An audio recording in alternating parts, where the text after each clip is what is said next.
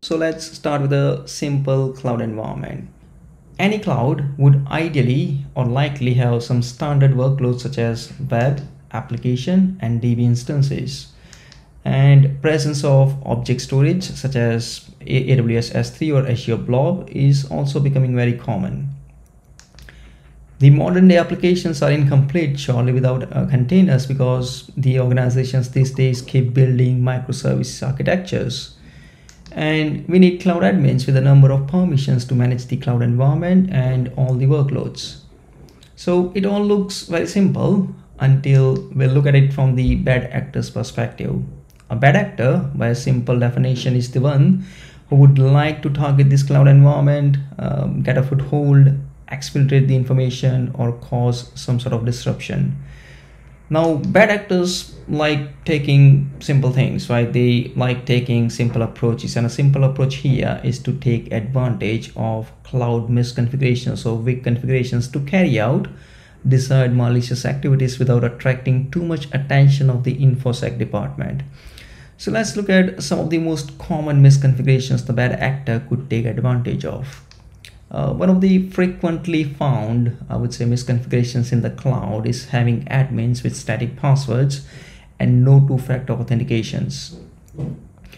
And these admins at times have overly permissive access, and this surely does not look like a standard security configuration from a security compliance perspective, at least.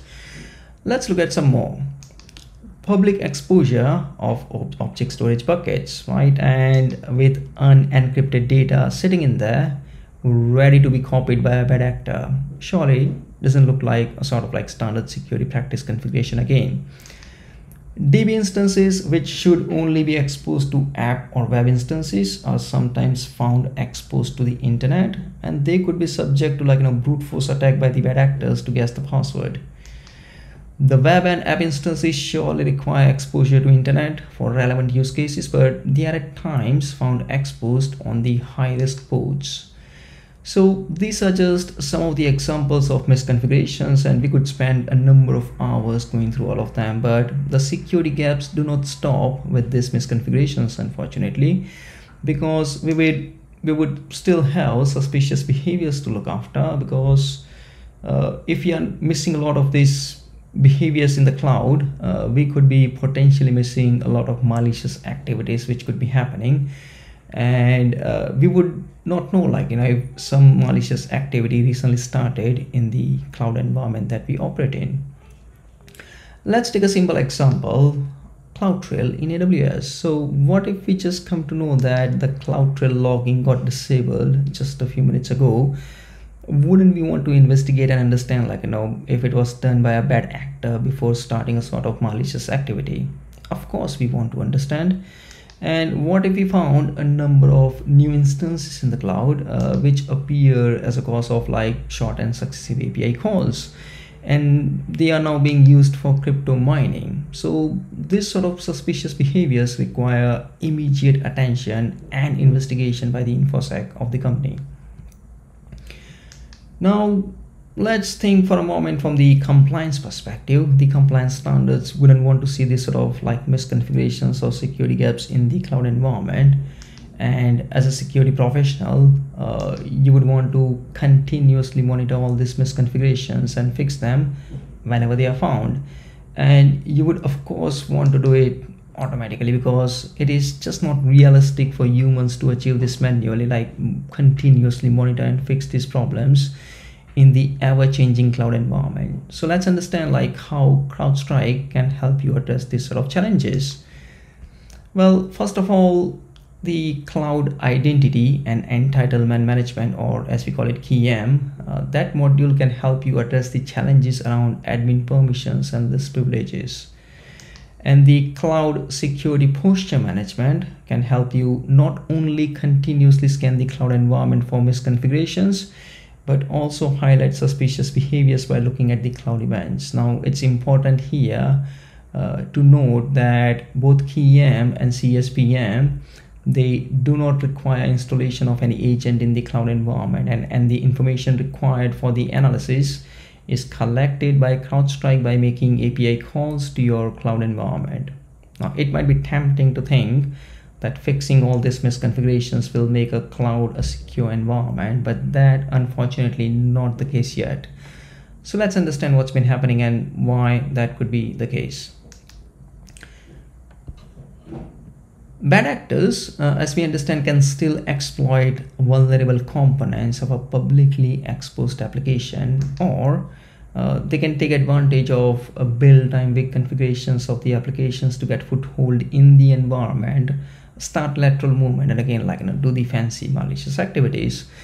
These issues typically come from CI/CD pipeline that the organization builds to, like, automatically build and deploy the applications. Now, at a high level, a CI/CD pipeline will have development, build, and deploy phases.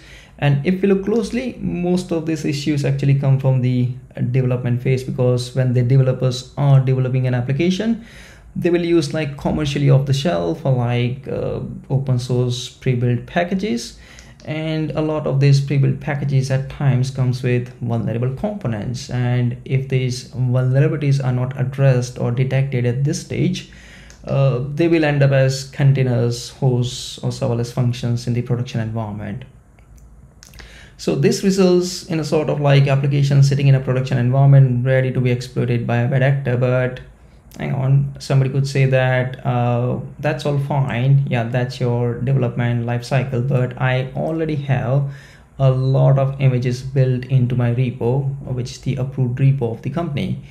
So the attention then quickly turns to the identification of all the images stored in the repo and scan them. So, and the scan should highlight any running containers in the production environment with these vulnerable images, right? So these are the sort of challenges or problems we see in the DevOps environment, and with these DevOps challenges well understood, let's look at the CrowdStrike CWP or Cloud Workload Protection approach and how we can address them. So with the CrowdStrike Cloud Workload Protection Software Composition Analysis, or SCA, we can help you identify the vulnerable components built into the application dependencies and packages, right? So we can help you fix any vulnerable components at the very initial stage of the application development itself. Now, the CrowdStrike CWP can connect into the organization's repo, and it can be inserted into a CI/CD pipeline to scan the images before they are deployed to the production environment as well. And this scan reveals the information of vulnerable components and misconfigurations built into the image, or even any presence of any malware and accidental leakage of secrets as well. So this will help the DevOps engineers understand any non-standard security configurations and fix or replace them before deploying these images to the production environment.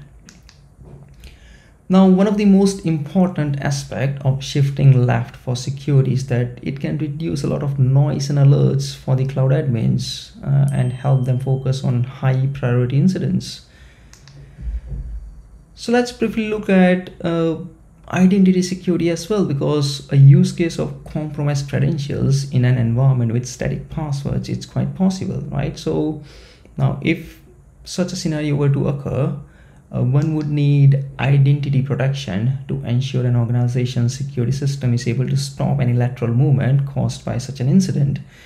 Now, CrowdStrike Identity Protection can address the challenges around identity security, and it may be worth having a separate conversation with the CrowdStrike identity expert to understand further details. So at this stage, it may be perfectly appropriate to think like, yeah, that's it, we have done it. The organization would achieve an ideal security state by following all the security practices we have highlighted until now, but that unfortunately is still not the case. So all the applications are always subject to, as we understand, exposure to a previously unknown vulnerability or unknown malware.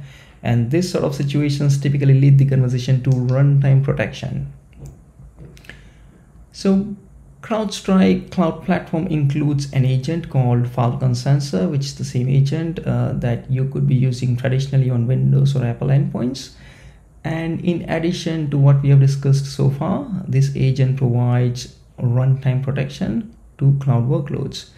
This protection includes exploit prevention and malware prevention. And with these two major capabilities built in, Falcon sensor can provide protection against any unknown vulnerable component or malware sample. And these capabilities are delivered using machine learning and static analysis, which ensures minimal usage of resources on the workloads. Now, we appreciate in the InfoSec space that no protection is 100%, right? We can't do 100% prevention, and an organization always needs detection and response. So CrowdStrike EDR is built into the cloud platform with the same Falcon sensor and can be enabled easily to capture comprehensive set of information that is used to detect malicious activities and lateral movement within the environment.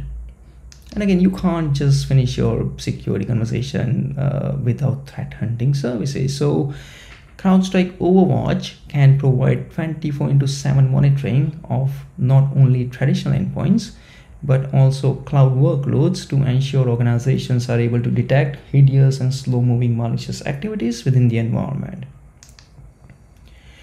And we have so much confidence in our platform that we are able to offer a breach prevention warranty of up to 1 million should your environment be breached after deploying our technology. The best part is that all this comes with a single console and a single agent. And with this approach, we possibly combine 3 to 5 different vendors or different technologies and solutions into a single integrated and natively engineered platform. So it's clear by now that with the integrated platform that we have, we will be able to improve the efficiency of the operations department and bring down the associated cost. And the improved security posture of the organization would surely result in a clear reduction in business risk. So with all these points combined, we do have a strong business case here for an organization to acquire this platform and improve the return on investment of the overall security architecture of the organization. So that concludes the demonstration from my perspective and the overview of the cloud security platform. Thank you very much for your time, and speak to you later.